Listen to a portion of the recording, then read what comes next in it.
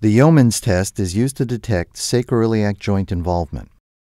With the patient in the prone position, flex the knee to 90 degrees.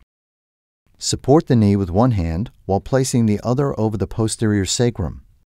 Lift the knee to extend the hip while stabilizing the pelvis. This causes anterior rotation of the innominate relative to the sacrum and creates torsional load in the sacroiliac joint. This test is considered positive if the patient complains of localized pain in the region of the sacroiliac joint.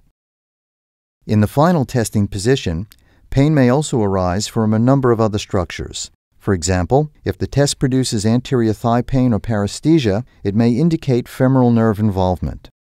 If the test produces anterior upper thigh or groin pain, it may indicate hip joint or hip flexor involvement.